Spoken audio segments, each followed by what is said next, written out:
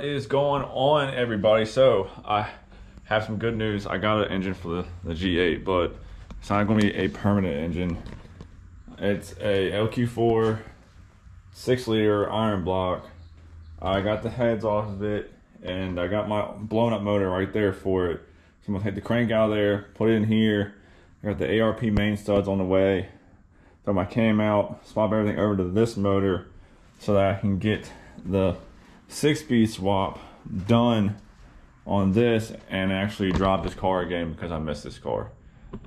Now the LS3 I have for it, I'm just gonna put that on the back burner right now. So this is just a kind of quick fix to get this thing driving again and work out all the 6-speed bugs, because I'm sure that I'm gonna have to have a whole lot of customization with it. But it's a Gen 3 block. I painted the same color orange that the car is, exact paint code. I don't know if you can tell or not, but this is out of a van, I'm pretty sure. I'm not 100% sure. What is going on, everybody? So I'm back. It's been a minute. Yes, I know. Work has been crazy. Not an excuse, I know. But I have got the G8 in the middle. So let me fill you guys on what I'm doing tonight and what I've gotten. So I got a LQ4 block that I have taken apart. I put my crank out of the old motor because this has the 54 reluctor wheel on it. So I'm gonna be putting that, torquing this down tonight. My cam was good. 7 of my pistons were good, so I got an 8th piston. So technically I'm gonna make this a LQ9 LS2 block, I guess. And also I got a TR6060. So going to start putting this, once this is in the car, or get this ready so I can mount this to that, we can actually start the trans swap and making this thing a 6-speed manual. Alright, so I got my plastic gauge to check clearances on it. ARP main studs, rod caps, bearings, main bearings, and piston rings. So I'm gonna pop this crank out. I just have it sitting here right now. Pop this out and then put new bearings in it, put the bolts in it, or the studs in it, and we're going to see how it goes. Alright, so I got the bottom, or I guess top bearings in.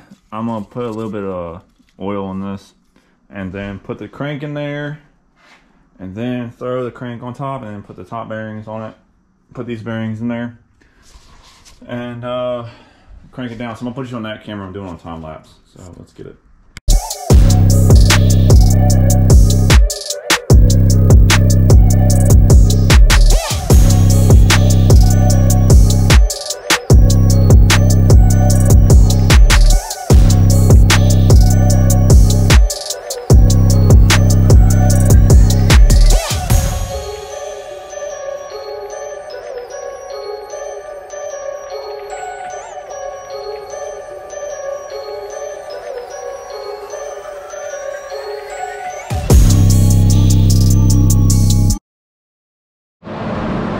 So now that's done.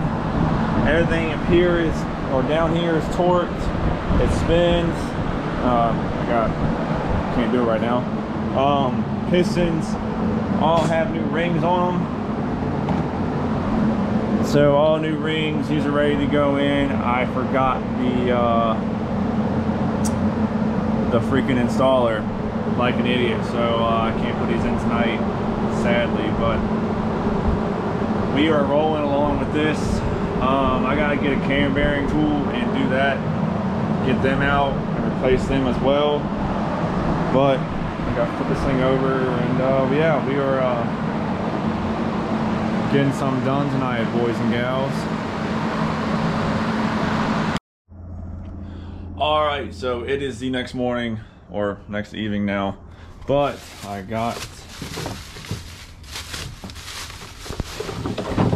the piston ring compressor. So we'll put that right there for now. And I got some better assembly lube. So I'm gonna start lubing these rings up and then throwing these in the block. So let's get it.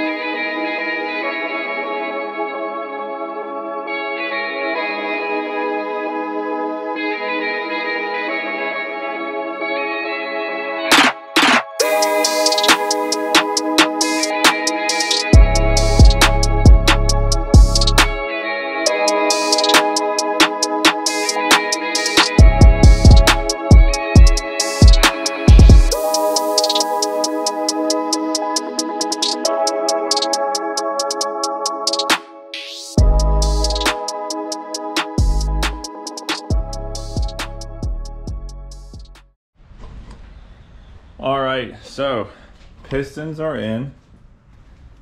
7 of them are. I'm still waiting on a rod. The reason why I'm not like breaking down what I'm doing, because I don't want you guys to follow along and this end up being wrong. So, but all 4 over here, dots facing forward. I gotta get a rod. Hope I can get it today. Finish that. Then next video will be cam bearings, oil pump, and stuff to that nature. Buttoning it up, getting it ready to go in the car. So I'm gonna close it out in here. I appreciate you guys watching, and I'm back to filming. So if you enjoy the content, I appreciate it. So I'll see you guys on the next one. Thanks.